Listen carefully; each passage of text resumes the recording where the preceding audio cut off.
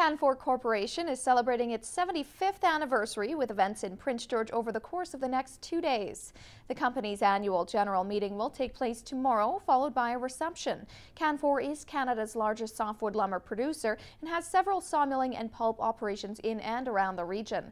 Canfor President and CEO Kayne says the company is proud of its achievements for the city and says it owes much of its success to the North.